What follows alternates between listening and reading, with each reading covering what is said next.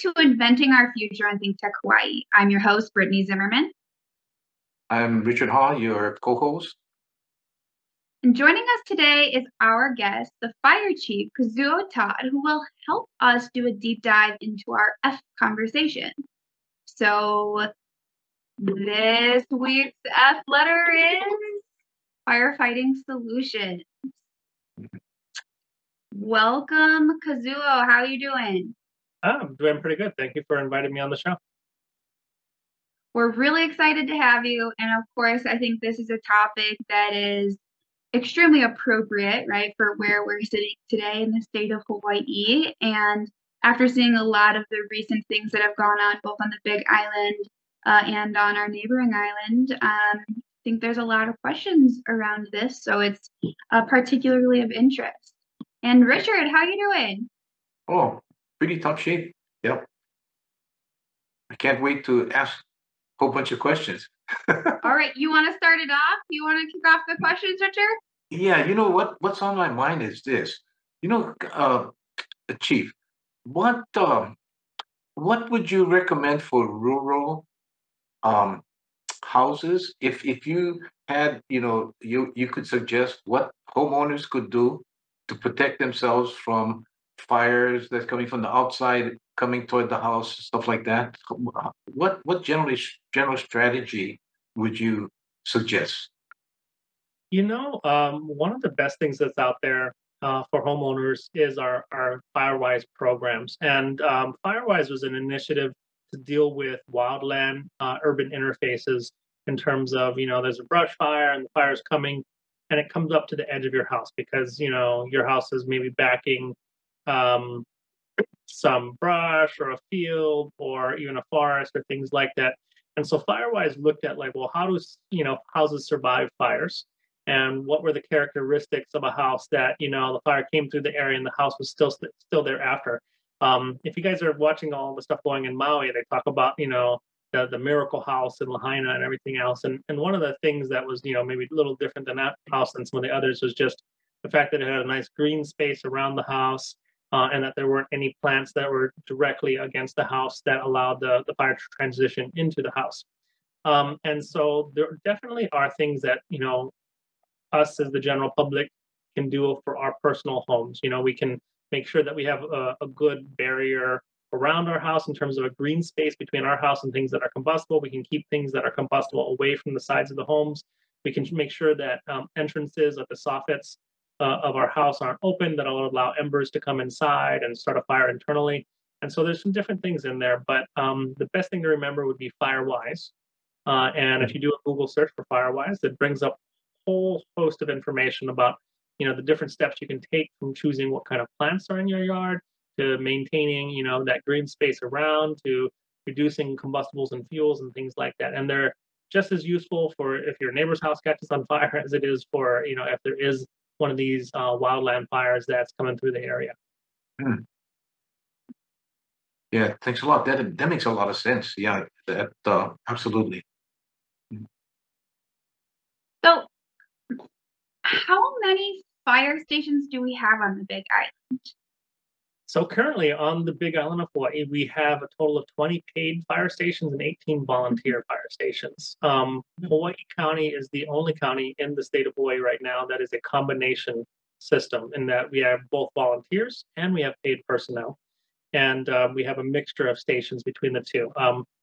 Generally, a station is either paid or volunteer. It's not like we have stations where we're mixing our people.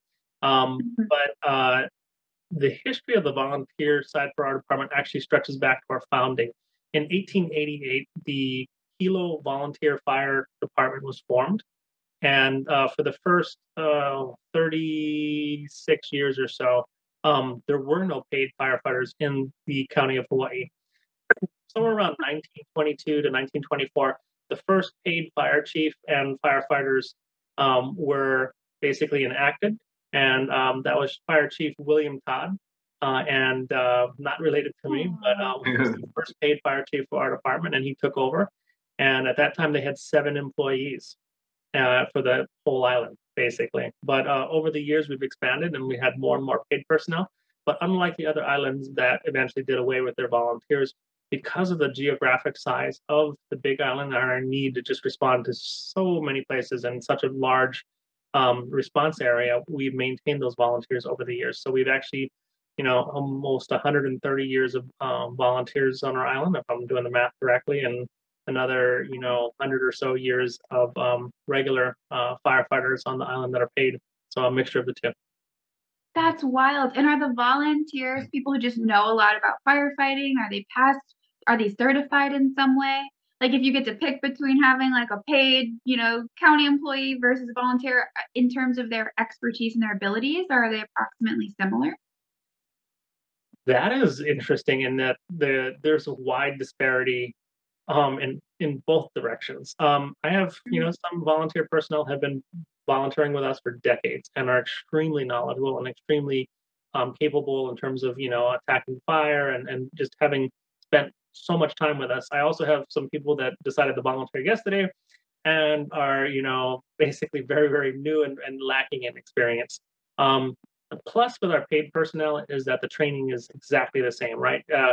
We've been training them for decades, basically in the same classroom and the same curriculum, newer books, newer techniques sometimes, but generally, when a firefighter gets hired by the County of Hawaii and becomes a paid firefighter, the training they have and the training that our firefighters for the last couple of decades have gone through is basically the same, And so with the paid personnel, you know exactly what you're going to get. With our volunteers, you can get the whole range. You have some people that are amazingly, experienced in what they're doing and have a great deal Yeah. of expertise.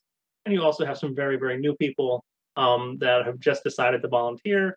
And that training can take a long time before they get to that because of the fact that it is a volunteer side of things. What does firefighter training look like?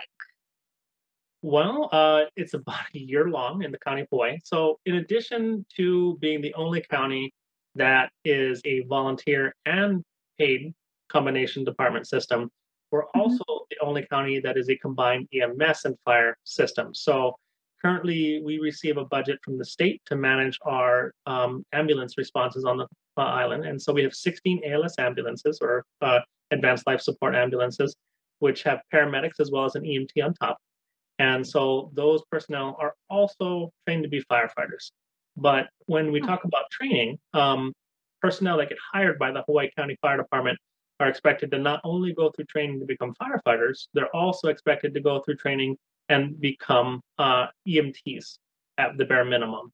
We also don't mind if they become paramedics, but yeah. essentially the basic requirement is that anyone who goes through our training, which takes a year, it's about half of that time is going to be to become a firefighter under Pro Bird certification, and about half of that time is going to be becoming a EMT under state licensure.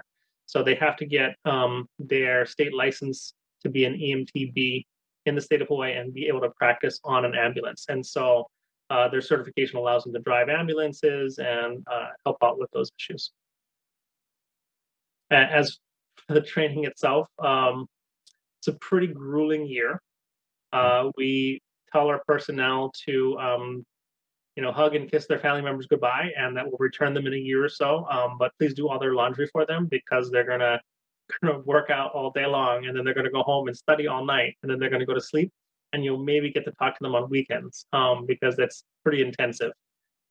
We only allow them to fail a certain number of tests, and then they're released. They can, essentially fail a test once, and they got to pass a remake. And if they fail either the remake or they fail too many tests in a row or just in total, they're released and they lose their job. So we expect very high levels of performance from our personnel because the public expects a lot out of us. Yeah. And so that training is inclusive of, learning how to do ladder operations, to hold a nozzle, to walking into burning buildings and to understanding flames inside buildings and fire dynamics, to understanding path flow and ventilation. On the fire side, on the EMS side, they're expected to learn how to do IVs and read EKGs and administer drugs and do minor things like how to wrap wounds or things like that as well. And then we also spend a variety of time learning how to drive vehicles because emergency vehicles have lights and sirens, and that affects people around you. And so defensive driving is also an aspect in that. And then we also do a water week because we expect them to basically kind of be a lifeguard as well. So they spend a Oh, week in the water. We have a water week training, and they will spend 8 hours in the water a day for 5 days in a row. Oh my gosh. That's pretty intense. And once you get through that, are there like refreshers? Is there stuff that people have to do? Like, are there retesting? What does it look like throughout the career? Your whole career is training, and yeah. So I visit my stations on a pretty regular basis, and one of the things the guys complain about is, Chief, I'm so tired of all this online training. We went to a lot of online training during COVID, but we do a lot of training.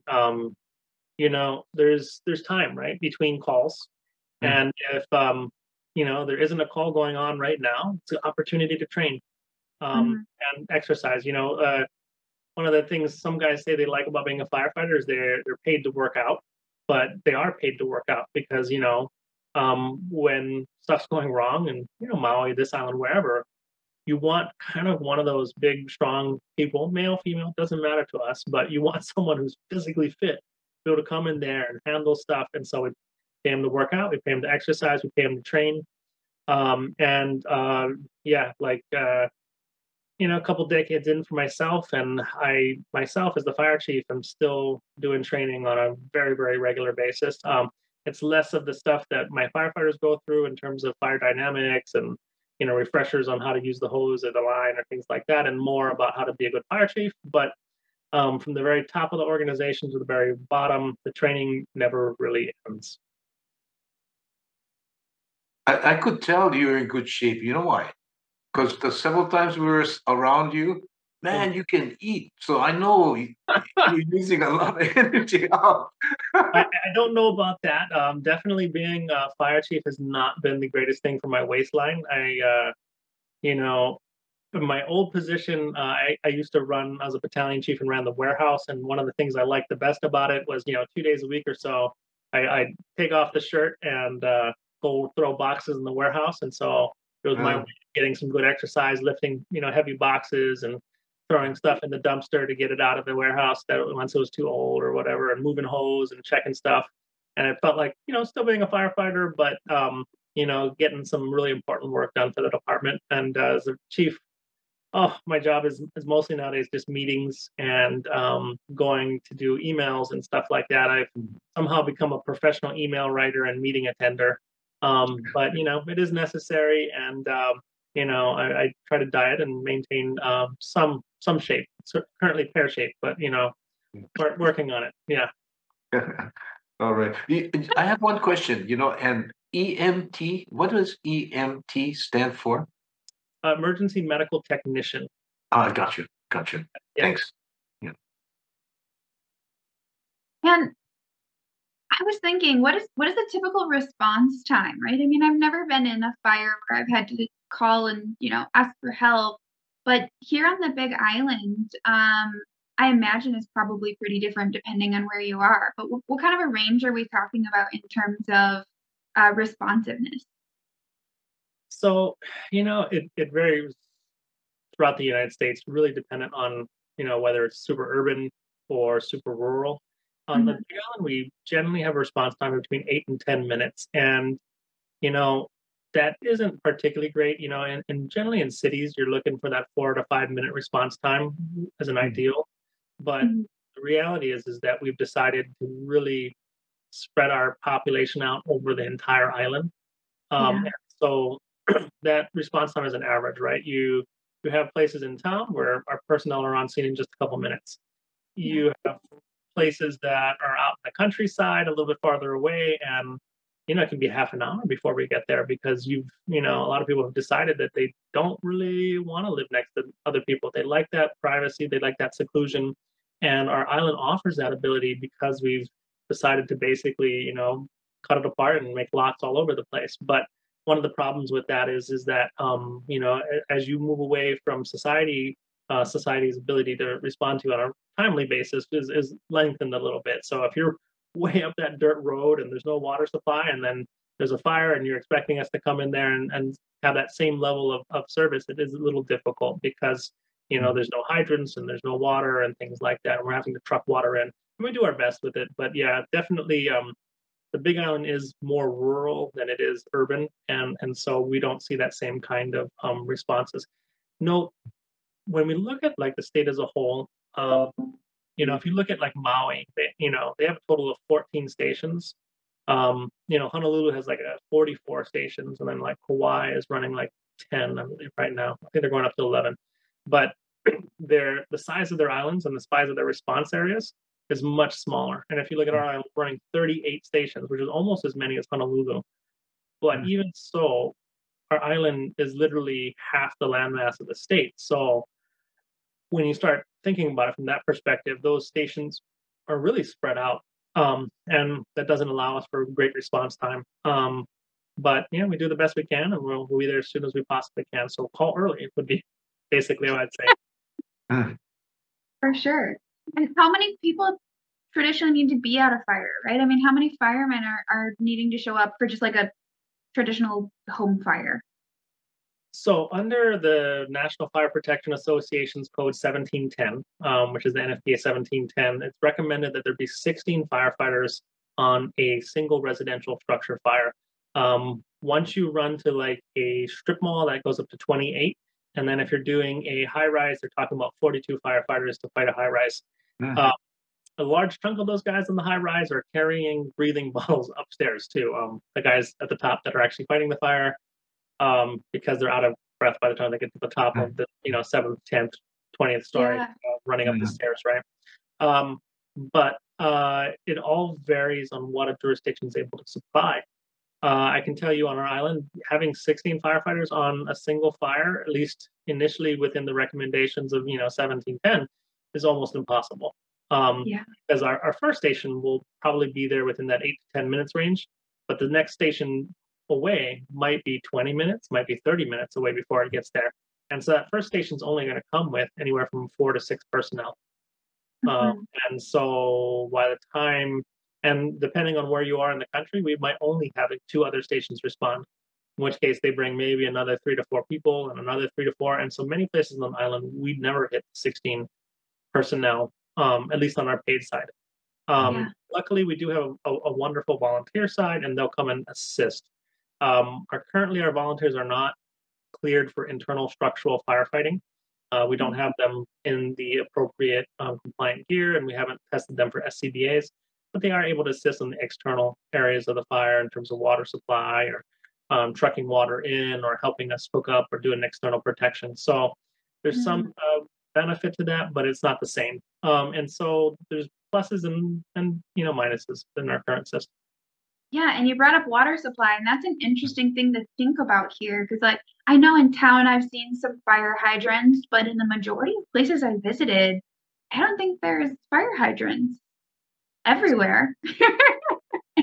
About 1/3 of our island is actually with a water system, and approximately 2/3 of the island is running off of catchment or some other means of water for residences. And as a result of that, the ability for the fire department to be able to hook in and get water to fight a fire is sometimes limited. It's one of the reasons, helicopters are so important for fire operations and whatnot, is that, oftentimes we're out in the middle of nowhere, and the process of, filling up a truck full of water, driving into an incident and then dumping it and then coming back, we could be talking a half hour, 45-minute loop. By the time we get back with more water, the fire is back to where it was, right? And I've actually fought fires down in Ocean View when I was working down there, because that's all catchment and everything else. And the nearest hydrant was down in Waipino, where, we'd fight the fire, knock it down, pretty much put it out, and then we'd go have to get water. And then by the time we're back, the house is on fire again.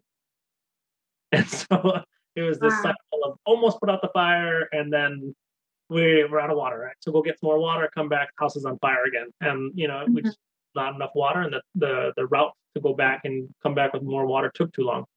So, one of the things we've worked on over the last, decade and a half or so is to bring in more water tankers and more mobile water supply to, meet those needs. But it's a constant struggle to try to figure out what would be best serving this community, and how do we staff that, and how do we get personnel and vehicles, and how do we maintain those vehicles and replace them when it comes time. Right. It seems to me that there's a lot more brush fires like that on the Kona side, wherever it's dry.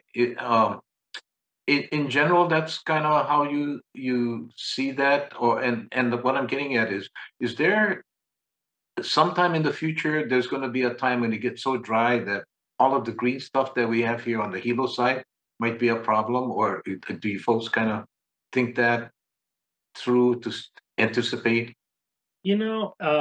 Nothing is out of the possible realm, right? We could have massive brush fires in Hilo if we had a drought long enough.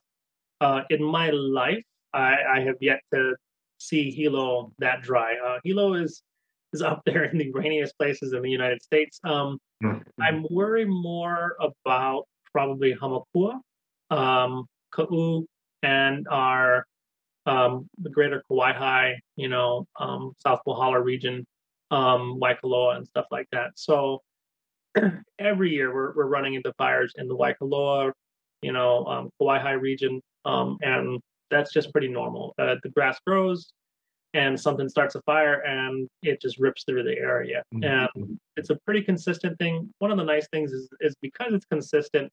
Over the years, we've added a decent amount of fire protection. We have a very robust volunteer groups out there because they're getting a lot of time on the line, and so they're active, and so we have a good response for that area.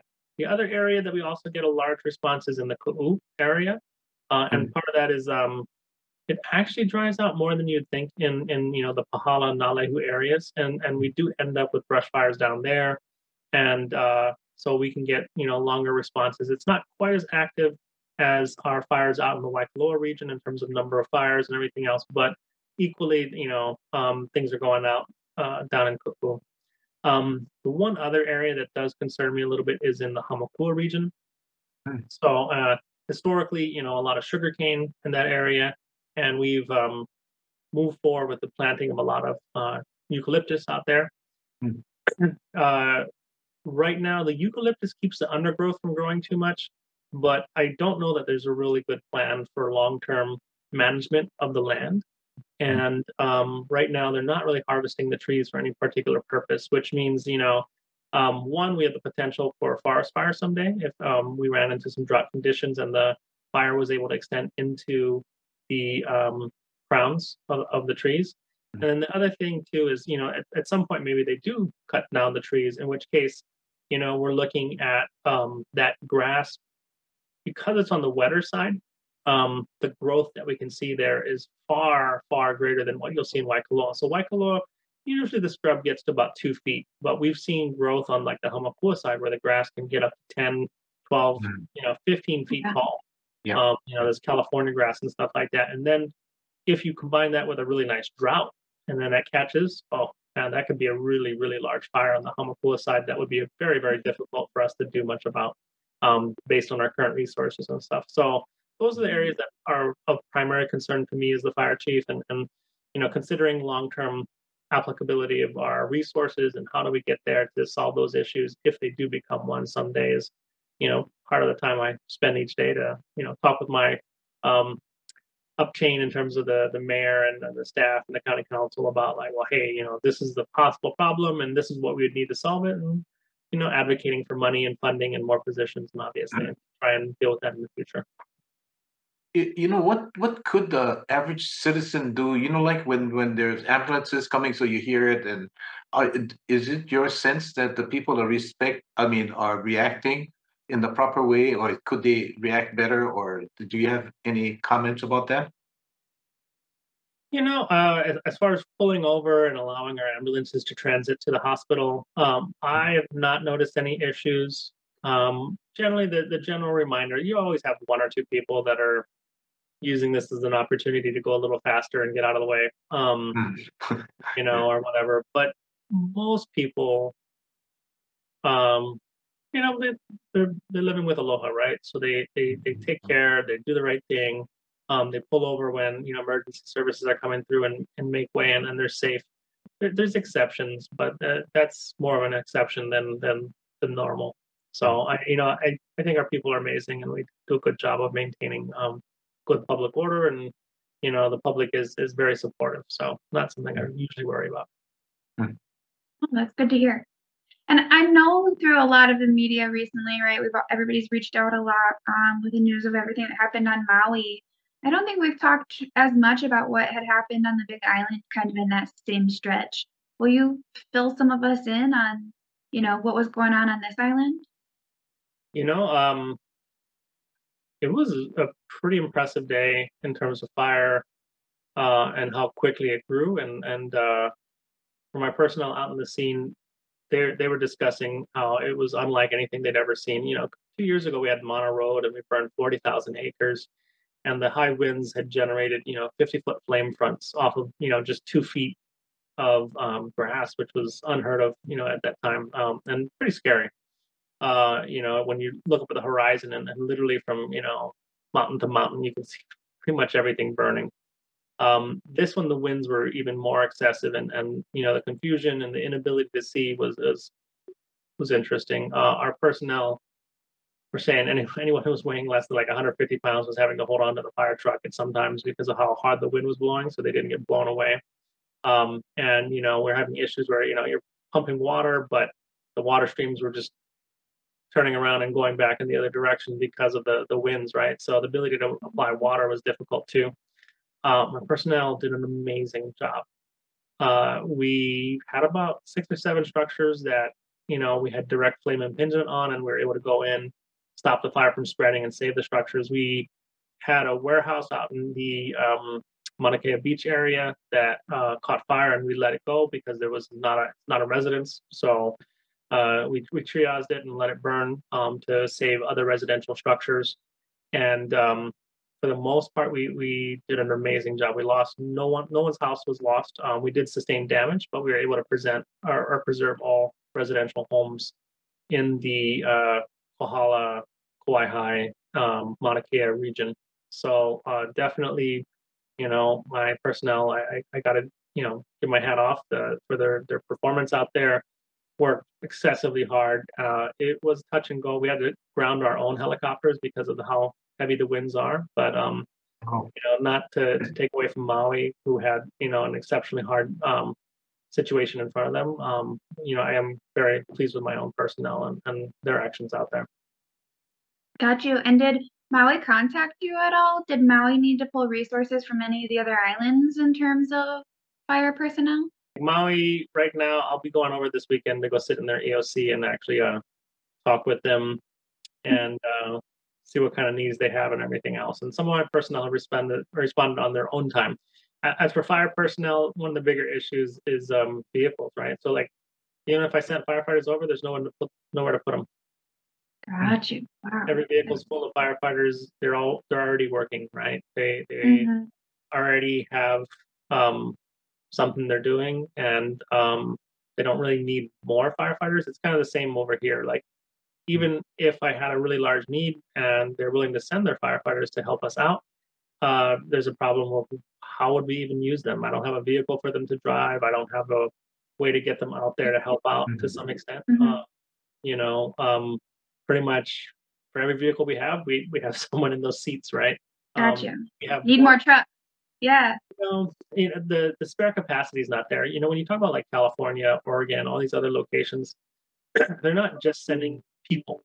They're definitely sending a truck, and that truck is full of people inside of it, right? And so they'll drive up to the major fire and they'll report to the scene. That's the one thing in Hawaii that we just don't have the ability to do. Like, they can't just jump on the truck and drive over the bridge and get to Maui. Doesn't quite work that way. And so pretty much they can fly over, but the ability to jump in and interface is difficult. So at this time, we're looking to integrate a little bit more with them, but initially most of the big work was being done by FEMA level national teams that are coming in with 70, 100 people to do, search and rescue, to comb through the wreckages, and then to search for bodies and deal with those issues. And so those are slowly being demobilized, and recently we're just looking at some sign-up sheets for sending our incident management personnel over to serve in Maui, and I'll be going over there this weekend to spend some time and see how we can best help. Awesome. Well, thank you guys so much for keeping this island safe during that very exciting time, and everything that you guys do and the volunteers do. It's really great to learn about all of that. Yeah, and for those of us who are fire unwise, we'll have to look into that Fire Wise program. I like that. That was nice. Yeah. Thank you so much, because what you added, like for example, when you talk about the volunteer, I had no idea. I thought everybody had just the same amount, or it was just a normal thing. But what you guys do is pretty impressive, I've got to say. Thank you. No, I appreciate it.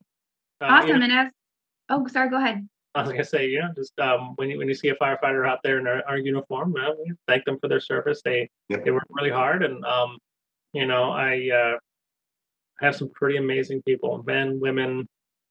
Like they're there, they're committed, and they do an amazing job.